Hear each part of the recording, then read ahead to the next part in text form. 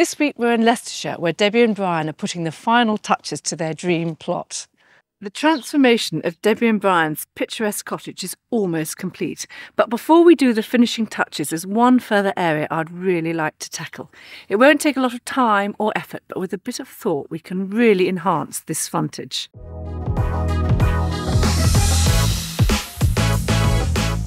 As well as marking out the territory of the cottage with a fence stretching across the entire frontage, I also wanted to distract the neighbours' view of Brian and Debbie's goldfish bowl of a conservatory by hanging beams in front of it.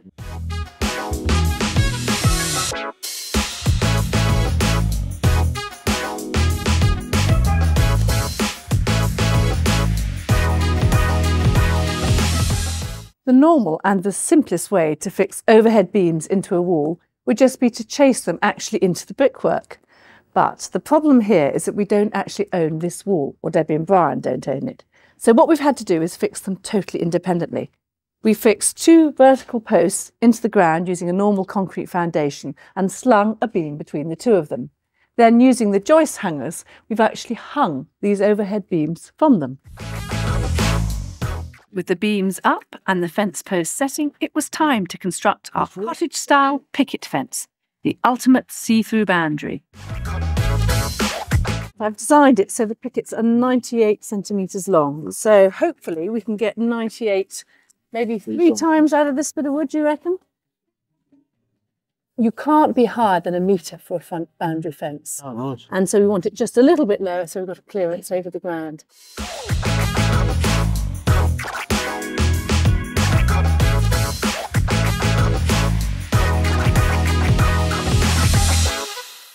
Rather than a straightforward pointed top, I chose a spade design to add an individual touch to the fence.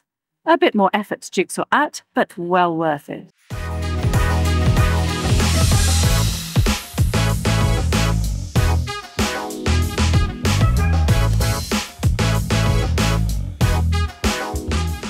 I spaced the uprights out to every other one, making the fence look more traditional and in keeping with the cottage.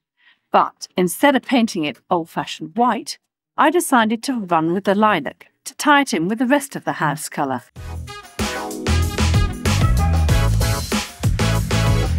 The problem here is if we'd had a normal gate to come right out to this opening and swing back, your car would have had to concertina to quite a small space.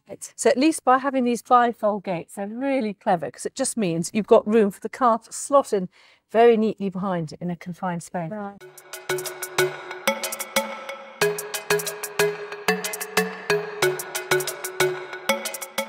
Just get the top one in loosely in.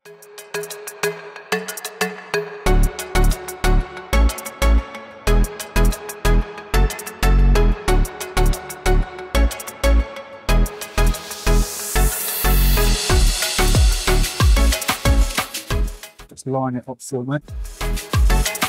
Okay, so let's pop him in at the level. Isn't that nice? Yeah, it's good. Just makes your whole plot look twice the size, doesn't it? Definitely. Because when I first came, I thought, that's their house, and what's this bit of land here? Yeah.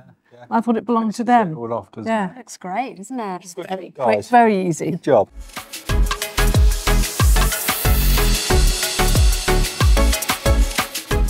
We've solved a lot of privacy problems, but if Debbie and Brian want to feel totally at ease in their conservatory, then we do need a couple more distractions to avoid prying eyes.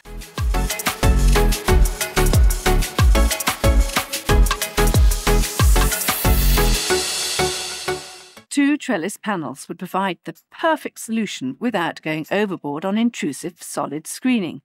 We simply attached them to posts concreted in the ground and added some finishing touches with wooden finials and a small band of woven willow round the top.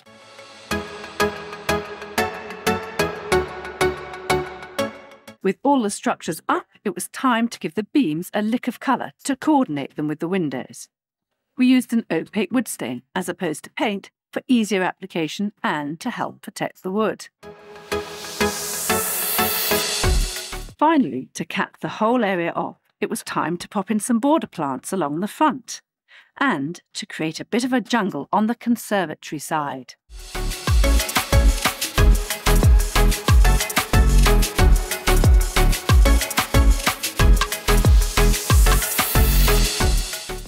ease it down there. It's a real luxury to have such a massive pot to plant something in. And when you come to watering it, it's going to be so easy because you're not going to have to be out there with a hose every day. Most important with terracotta is to get the drainage. Because if water sits in the bottom of this pot and you have a hard frost, it freezes, expands and bursts the pot, which is the last thing we want. So then we want some compost. Just enough so it's about the base level of the plant. And it's nice to have moistish compost because compost is very difficult to wet once it gets dry. So, one wonderful golden bamboo, Philostachys. How does that fit?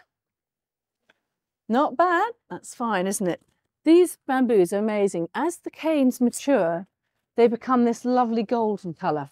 When they're young, they start off greener, but then they will colour up as they get older. Right. And they will grow to 10 metres, imagine that, 30 foot. Already it's pretty huge. So it's still a baby then, isn't it? But yes.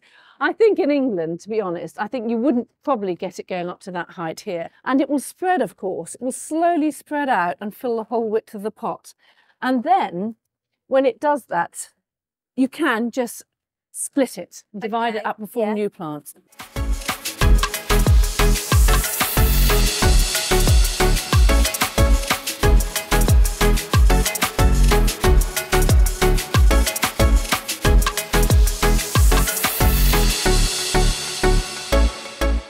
I think we've done a pretty good job of transforming this front area without doing any main structural work, but just using some clever design tricks. Originally, we were never meant to tackle this frontage, but I just couldn't resist it because I knew we'd get a really big hit for little effort.